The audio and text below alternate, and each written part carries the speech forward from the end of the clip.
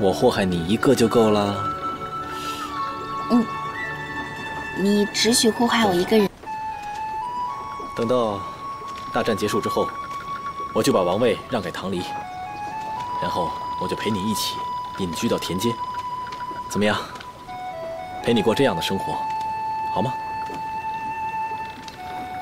怎么，不愿意啊？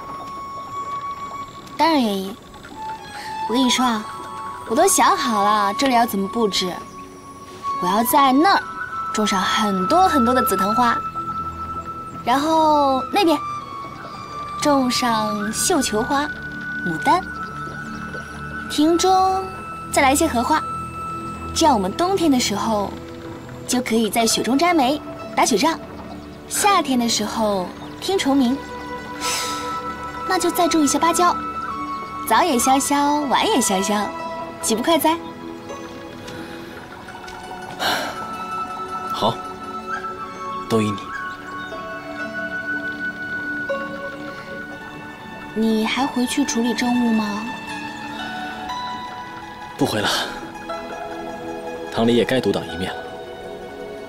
西风说他处理政务已经井井有条。对了，近日在欧阳院长的主持下，唐离和宁静成亲了。这么仓促，连殿下和我都没有通知。应该是院长想办法促成的。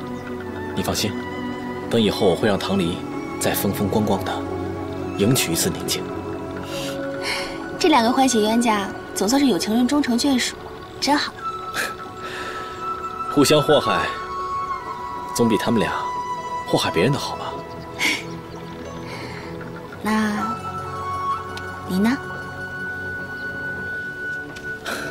我祸害你一个就够了。你只许祸害我一个人。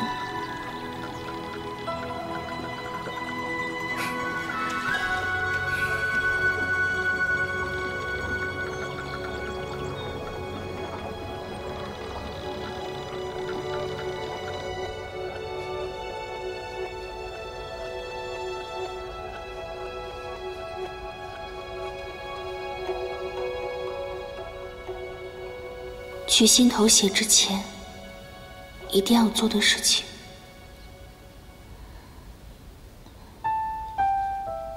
体验和殿下隐居的日子，主动亲殿下，圆房。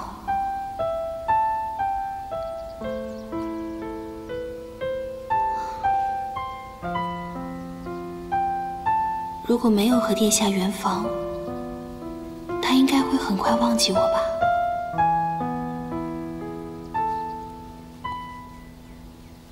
让殿下死心。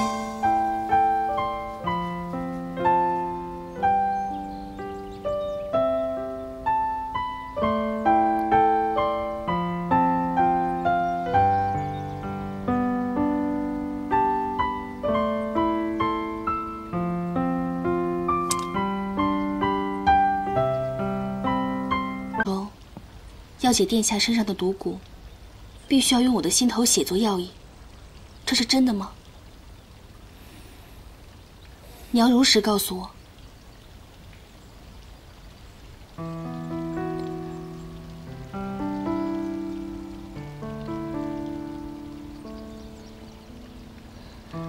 我知道了，谢谢你。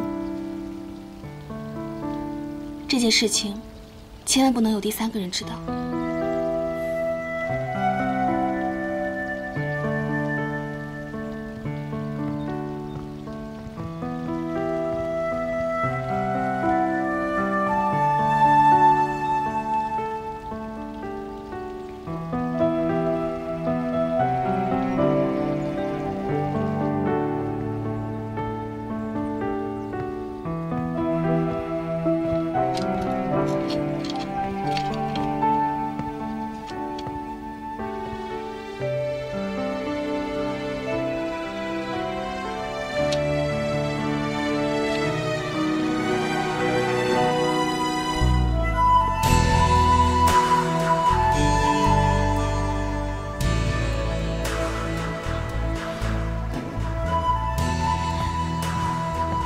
殿下，你怎么起来了？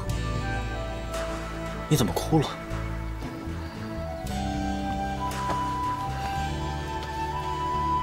没什么，我只是开心，能够这样一直陪着你。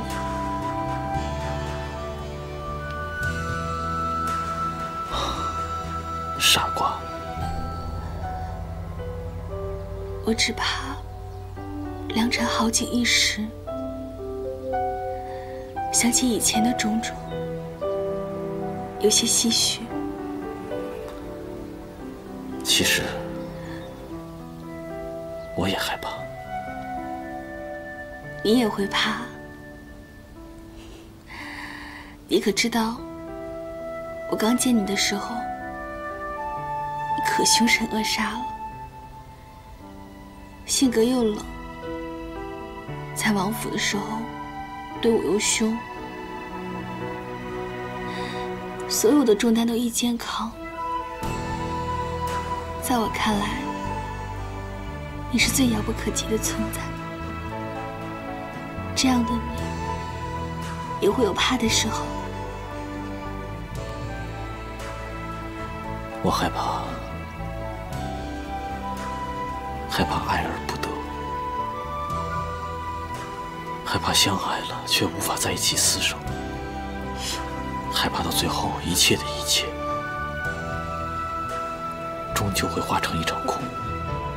不要怕，我会一直陪着你。无论未来有什么，我们都共同面对。只是什么？只是你不要对我关闭心门，不要轻言放弃。你就是我的力量所在，为了我，你也不能放弃。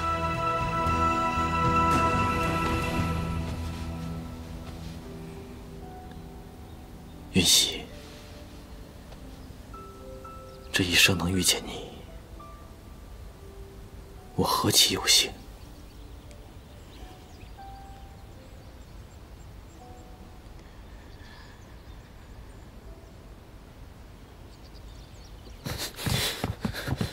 你刚刚跟毒丫头说的是不是真的？我也是无奈。你就不能骗骗她吗？以她的性格，她一定会牺牲自己，救龙飞叶的。即使我骗了她，只要没有别的办法，一旦殿下生命垂危，她还是会那样做。